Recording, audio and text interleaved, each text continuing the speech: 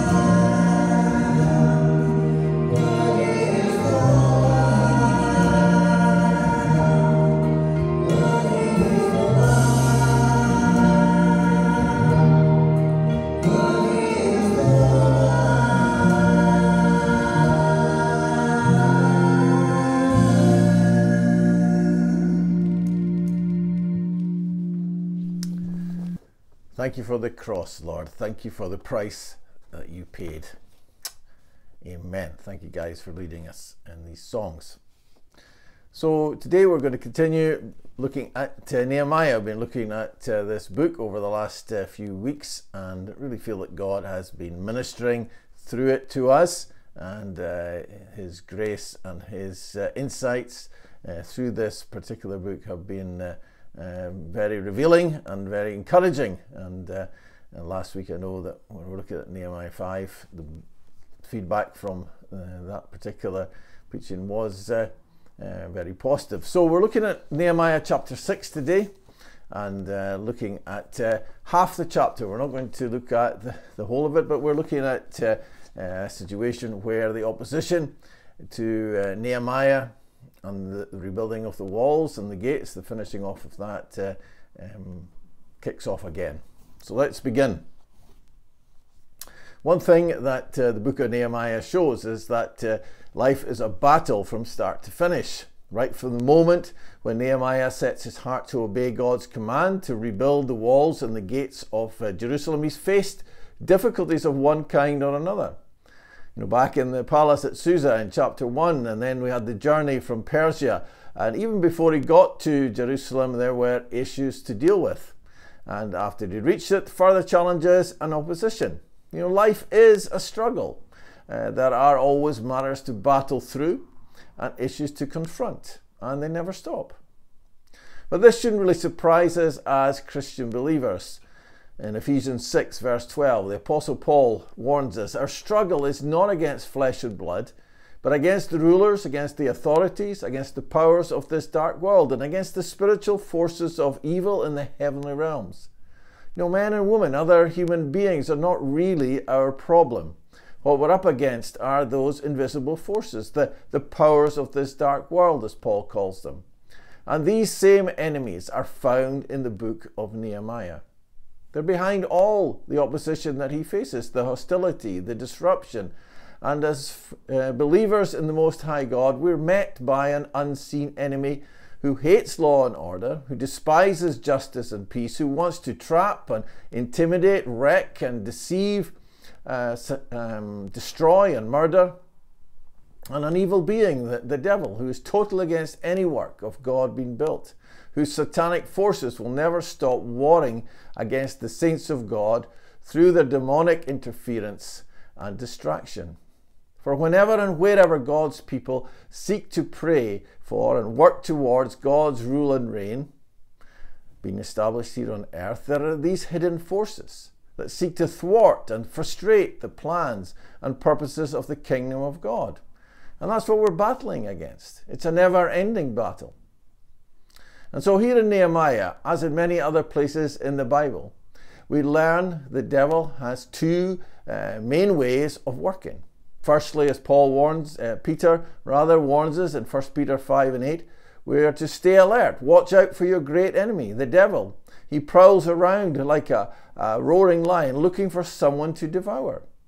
A lion is a very dangerous, fearsome animal, of course, and so strong that one bite from its jaws, which are, I'm reliably informed, over 40 times as powerful as the average human, can crush the thickest bone in the human body, the thigh bone. And one blow from its mighty paw can smash a human skull like an eggshell. So Peter rightly describes the devil as our great enemy, who moves around in a frightening way, intimidating through confrontation, threatening to strike at us with calamitous attacks and to crush us with disastrous consequences. That is the first way that our invisible adversary works against us, through fear. Secondly, the devil is also the master of deception. 2 Corinthians 11:14 tells us that Satan disguises himself as an angel of light, meaning that he seeks to mislead and outwit us with what can be apparently very friendly and welcoming ways, which will fool the believer by temptations that he uses which are attractive, that are persuasive or flattering. But by whatever way the devil uses, whether that's fear or deception, his aim is to bring destruction and ruin to our lives. So we must be aware as believers in Christ. We're not to be ignorant of his schemes, as the Apostle Paul stresses in 2 Corinthians 2:11. And we need to be prepared to deal with these demonic tactics so that Satan might not outsmart us, he tells us. And Nehemiah in this chapter teaches us to be aware of how the devil operates and how we are to deal with him. So in chapter 6, following the earlier series of threats and verbal attacks by Nehemiah's opponents against those rebuilding the walls, Sanballat and his allies now reappear on the scene. So we're going to read the first 4 verses of the chapter. Here we go.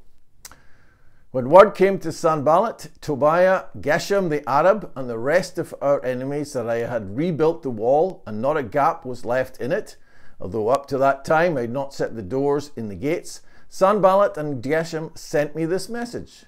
Come, let us meet together in one of the villages on the plain of Ono. But they were scheming to harm me. So I sent messengers to them with this reply, I am carrying on a great work and cannot go down. Why should the work stop while I leave it and go down to you? And 4 times they sent me the same message, and each time I gave them the same answer. So Nehemiah's enemies couldn't stop the work of building by threat and attack, so they changed their tactics. They send him an invitation to come and meet them on the plain of Ono, which is around 35 to 40 miles west of Jerusalem. It's not far from where you would fly into Israel at the Tel Aviv International Airport, the Ben Gurion Airport. And Jerusalem, which is about 785 meters up, it's about 2,500 feet. You know, you would be going down from Jerusalem to the plain of Ono, which is only elevations about 40 meters, maybe 130 feet or so. So you're going downhill from Jerusalem to Ono. It's in the west, it's going towards the coast. But Nehemiah senses danger with this invitation. They were scheming to harm me, he says. He sees through their invitation as a plot to trick him, to get him to leave Jerusalem. A place where he has armed support, as we found out in the previous chapter, to go to a place where who knows what might happen. He might be kidnapped, he might be murdered, he might be imprisoned. Nehemiah knew that these guys were up to no good, so he firmly refuses. And he says, oh no, to their offer to meet up. He states, I'm carrying on a great project, I cannot go down. Why should the work stop while I leave it and go down to you? And so here we have the governor of Jerusalem, Nehemiah. He's got this task to finish, and he knows that if he travels into hostile territory, he will not only be distracted from that, but he'll be potentially putting himself into a vulnerable position, totally unnecessarily. So he is discerning and he is determined. He's a man of conviction and purpose. But his enemies don't take "oh no" for answer. 4 times they try the same tactic, and they're hoping, no doubt, that the repeated invitation will cause Nehemiah to eventually give in, and that he will change his mind and respond positively. You know, their strategy is one of persistence. It's unrelenting. But Nehemiah refuses to be worn down by their insistent demand and to be manipulated by them. He stands firm, and he won't be compromised. He remains true to his principles to honour God and follow his leading.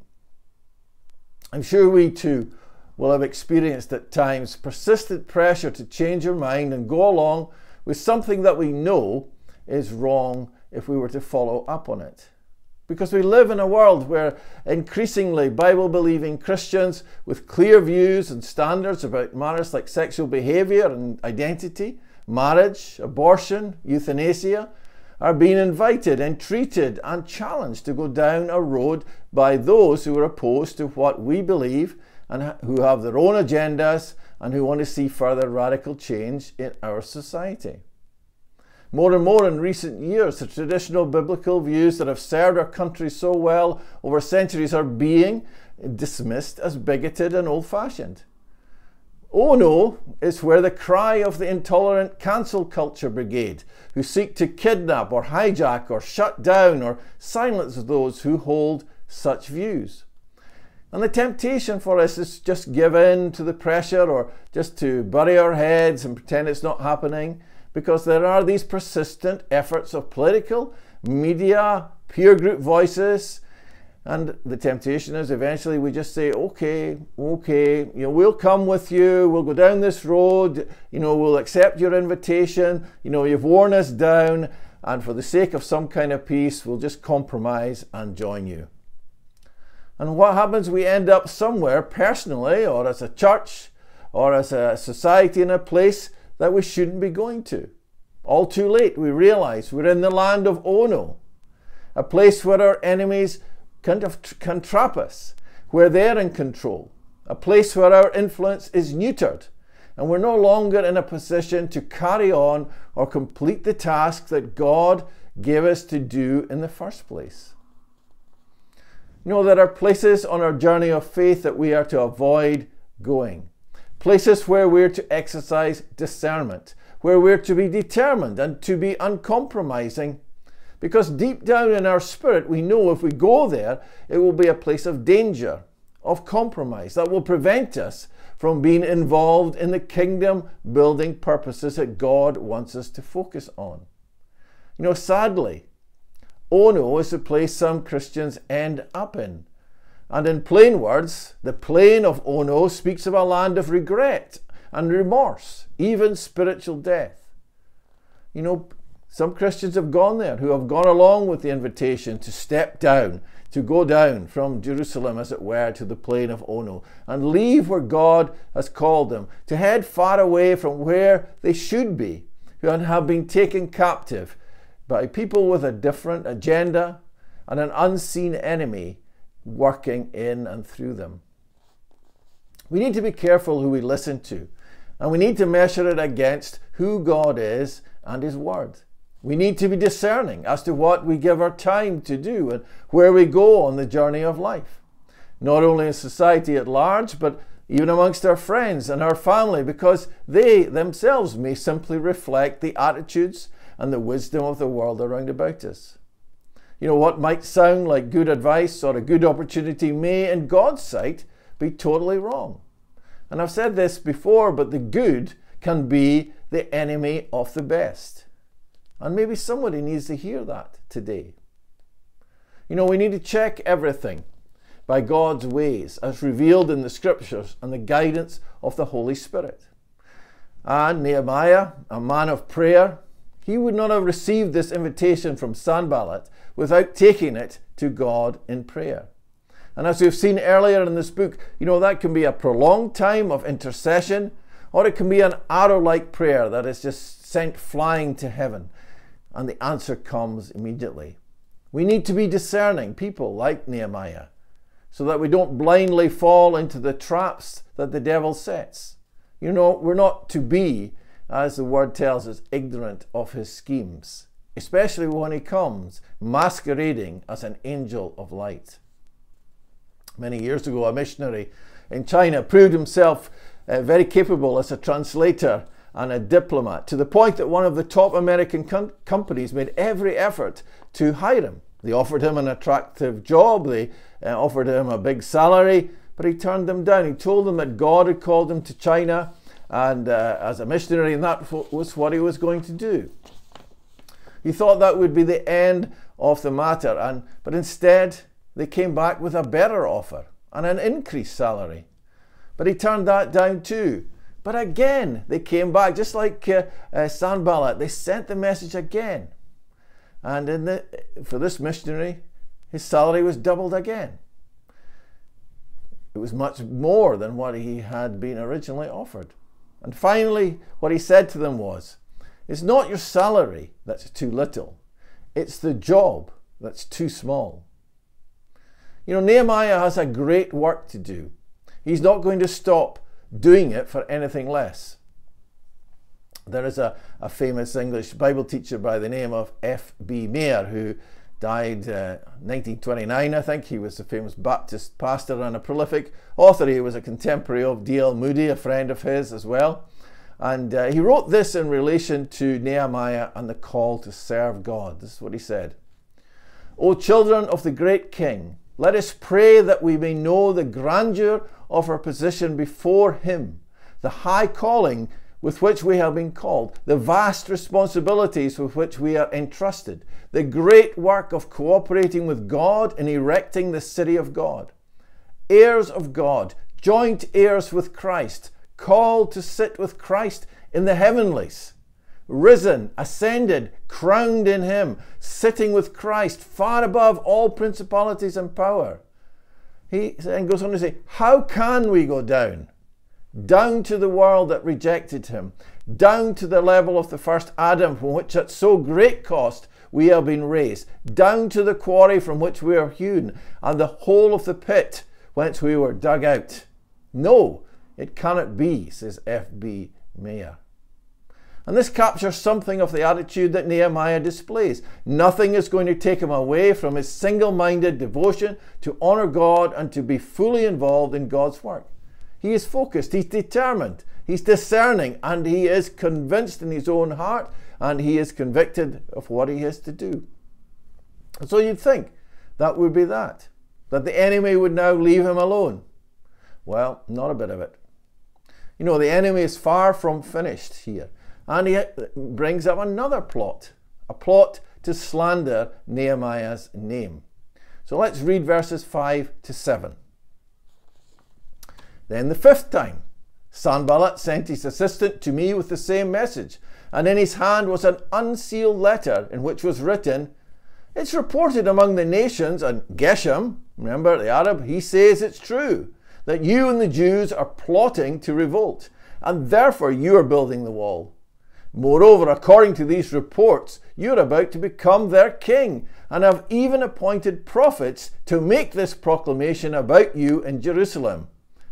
This is a proclamation. There is a king in Judah. Now this report will get back to the king, Artaxerxes, in Persia. So come, let us meet together. You know, these guys don't give up. You've got to give them credit for that, at least. Failing to get Nehemiah to come down from Jerusalem, they try this tactic. And so an unsealed letter was virtually public property. Anyone could read it. It's equivalent today of someone posting something on Facebook or Twitter. And it's some letter. It accuses Nehemiah of having dishonorable intentions. It attacks his integrity and his motives for rebuilding the walls of the city. They're very serious accusations. Now, as most of us will be aware, we've had explosive accusations being made over recent days that involve Alex Salmond and Nicola Sturgeon and others in the Scottish political scene and also the Crown Office. Accusations which could have incredibly far-reaching consequences for them, not only as individuals, but for the future direction of this nation. You know, we need to pray.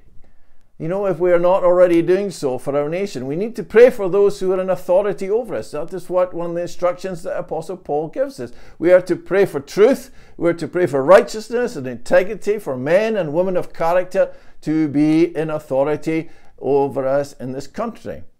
And there is a spiritual battle that is raging in this nation, and as the people of God, we should be praying. You know, not just now and then, but as God in his word says, continually. Pray for Scotland. I mentioned this in the email bulletin that I sent out on Friday, and I hope you've been able to read that. But Pray for Scotland have begun a 40-day prayer and fast based on the theme Cry for Mercy, based on Habakkuk's prayer in Habakkuk 3. And in Wrath, Remember Mercy. It's calling us to go on our knees, to acknowledge and confess and repent of the sin of this nation.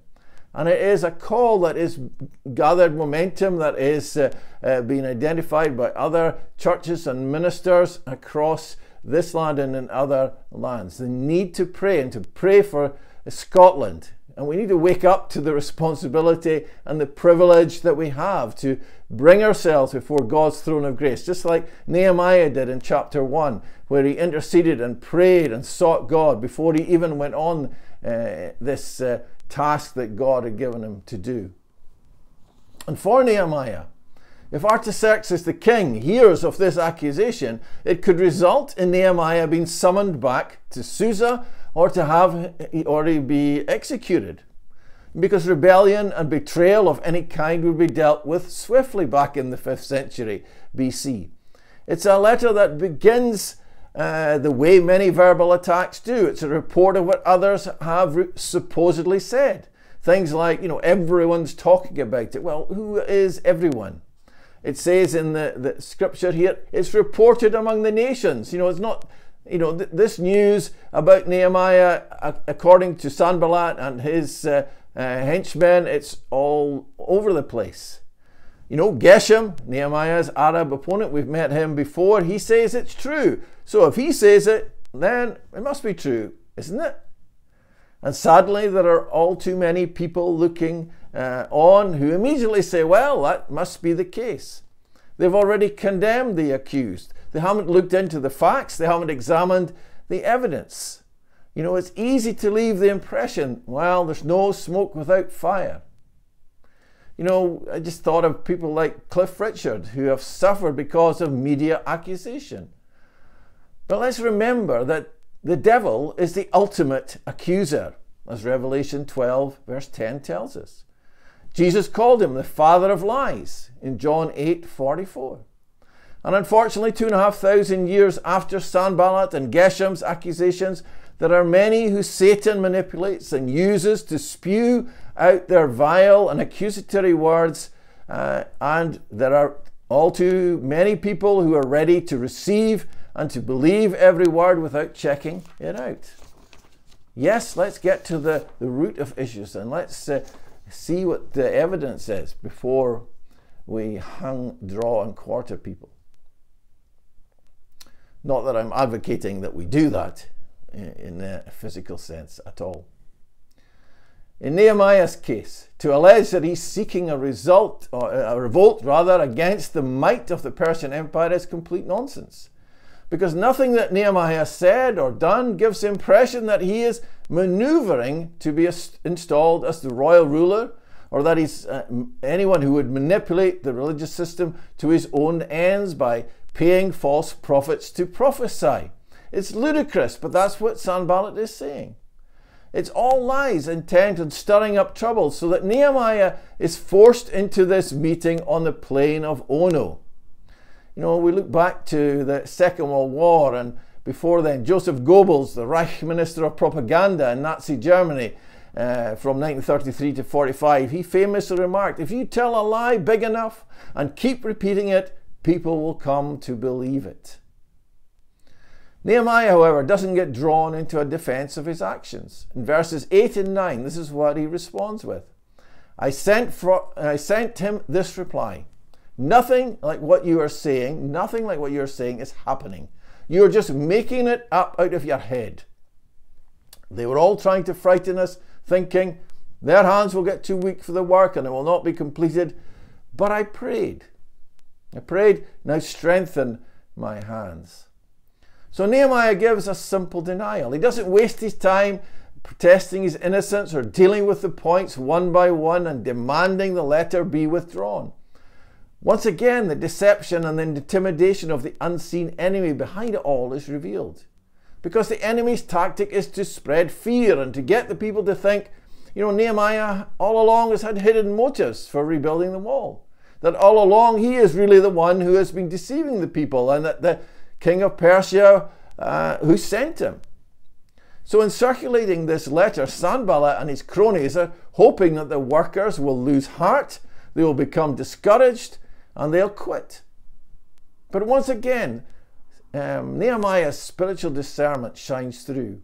And this man of prayer prays for God's strength to help him carry on. Raymond Brown, in his commentary on Nehemiah, and I've got it here, and I've shown it to you before, Bible Speaks Today, a former Baptist college principal, Spurgeon's College, and a pastor in his own right in different churches towards the end of the 20th century. And he wrote, "It's not easy to handle unjust accusations. The problem is as old as time itself. And so damaging smears are painful, but we can learn something from them," he says. Firstly, we need to honestly examine our own hearts to see if there is any truth whatever in the accusation. We need to pray with the psalmist in Psalm 139, verses 23 and 24. "Search me, O God, know my heart, see if there is any offensive way in me." Secondly, he asks, what should be our response to unkind and untruthful things said against us? He states God's word forbids retaliation because it only multiplies the sin, and we must not attempt to take any kind of revenge. And he points us to Romans 12, 17 to 21. We are to intercede for those who, as Jesus says in Matthew chapter 5, falsely say all kinds of evil against us because of our allegiance to Christ. We're also to pray for ourselves, especially for patience, to absorb falsehoods, either in silence, just as Jesus did in the face of his accusers before he went to the cross, or by knowing that a gentle answer turns away wrath, but a harsh word stirs up anger, as Proverbs 15:1. There's no point losing the head with people who falsely accuse us. It's not going to do any good. It's actually a bad witness. And it's not the biblical way. It's not the way that the Lord would have us respond.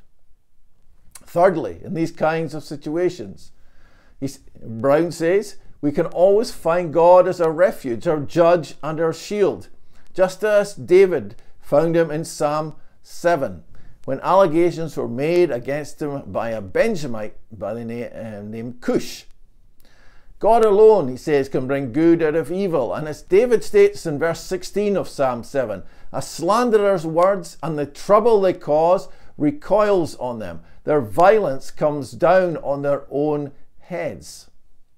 These are sobering words for anyone who's tempted to lash out or falsely accuse, whether that's in a private setting, whether that's in a church setting, or in the public arena. Nehemiah found his strength in the fact that he knew this was the enemy's strategy, and that through prayer and reflecting on God's word, he could continue to receive the grace, find mercy day by day.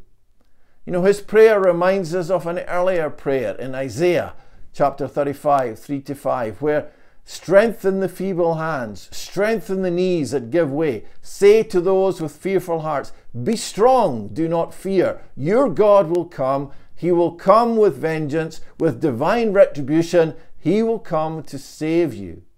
This is the God who Nehemiah is depending on. This is the God who we are depending on. Let us therefore, as Raymond Brown concludes this section of chapter 6, let us be people who walk the way of holiness, who have found an answer to fearful hearts, to feeble hands, and to weak knees. And it is in the Word of God, it is coming before our Lord Jesus Christ. Amen. So next week, I'm going to carry on with this chapter, and we'll see further ways by which Nehemiah's enemies intimidate and seek to undermine him. Let's just pray. Father, we thank you for your word. We thank you for the example of Nehemiah. We thank you that he was a man who was determined, a man who had a call upon his life, that knew that he had a task to fulfill. But Lord, you give him discernment against the enemy's schemes. We know that the enemy seeks to spread fear and that he seeks to deceive. And so, Lord, we pray that for each one of us, that we might know that discernment, that we might ask you for that discernment, Lord God, that you might give us wisdom to live our lives in these days, which are very challenging. And God, just as the opposition would seek to nullify our influence, we pray, God, that you give us the strength, you give us the encouragement, you give us the words to say, the prayers to commit. And Lord, we pray indeed that you would have mercy upon this nation. Lord, that you'd have mercy upon our government, that you would have mercy upon what is happening just now in terms of the what has been exposed for the media to broadcast with us. And so, God, we ask that you would raise up men and women of integrity in this nation to rule over us with justice and with compassion, who would seek to serve and be people who would be accountable to those that they are serving. And Father, within the Church of Jesus Christ, we pray that your Spirit will strengthen us in the innermost part of our being. Lord God, that we would seek to be truthful, that we would seek to draw close to you, and Lord God, that we would have a heart for this nation and for the nations of the world. Lord, we pray your blessing upon us as a company of your people. Be with us, Lord. Fill us with your love, with your Holy Spirit. And God of grace, lead us on in these days, protect and guard and guide, and may your glory be known. In Jesus' name, amen. So we're going to finish our service today with a song of praise, Hosanna by Hillsong, and the band will lead us in this song. Hosanna is an expression of praise and worship, declaring Jesus is the Saviour. And one of the verses has, heal my heart and make it clean, open up my eyes to the things unseen. And it's covering aspects of what we have shared today, accusations that we may have had to deal with, and that the Lord can heal us through his Spirit, and to express our forgiveness for those who have wronged us and said unkind things and hurtful things to us. Open up my eyes to the things unseen, that we have an enemy who is bent on our destruction, and let us remain close to the Lord, and may we depend on his mercy and his grace. So be blessed as we sing this song, and then we'll come back and close just with 2-3 verses of scripture as a benediction.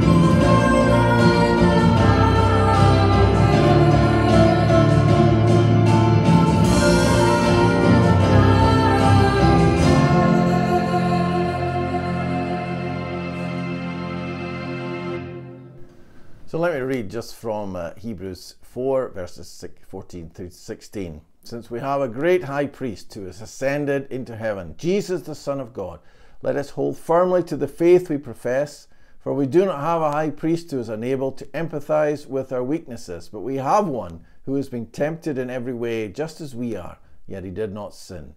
Let us then approach God's throne of grace with confidence, so that we may receive mercy and find grace to help us in our time of need, today, this week, and forever.